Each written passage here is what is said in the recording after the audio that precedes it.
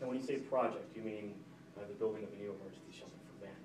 And Correct. Can you tell the story behind why that project came about? Well, I'll probably need a little help with some of that to remember a lot of this. As Trey pointed out, this wasn't a project or programmatic-based organization at all. It was really just advocacy. And this project coming up at all was very controversial within that organization.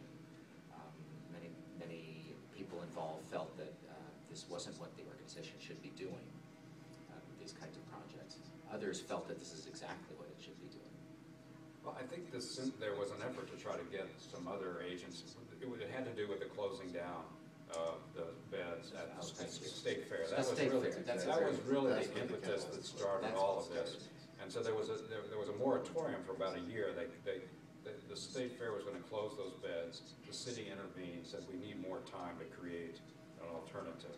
They had another year. The city didn't do much to create that alternative except to open the West Side Jail as a temporary winter shelter, but it wasn't any kind of long-term permanent shelter with any kind of programmatic. So HAC went out trying to find some other providers that were already doing homeless services to see if they would maybe take on this additional project and try to develop a men's shelter. There were no takers.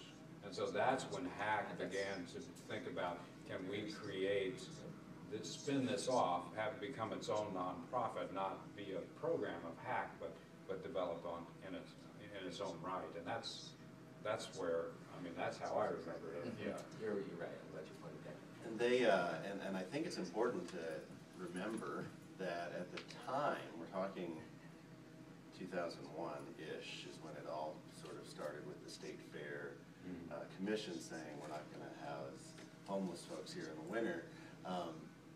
The environment in Albuquerque for increasing services to homeless folks was extremely contentious. Trying to find a place, as Sam mentioned earlier, posed an extremely difficult set of challenges. But in addition to that, trying to find money, both to run a shelter and also to provide services that would make it more than simply a warehouse. And then, as Sam mentioned and Trey mentioned, to find an agency who wanted to take that risk, put their goodwill on the line and move into a neighborhood where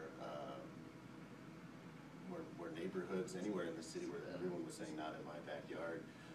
It was to say it was challenging is an understatement. Nobody wanted to do it. I mean, that is quite literally the case. Yeah, politically, it was a very difficult time. No one said, "Oh, I'm not going to," because there was no money, even though it had been prioritized. It being the program, the need for some sort of year-round emergency shelter with services for men had been prioritized by the continuum of care for years, for a long time, if not for kind of forever, meaning since the beginning of the continuum of care process.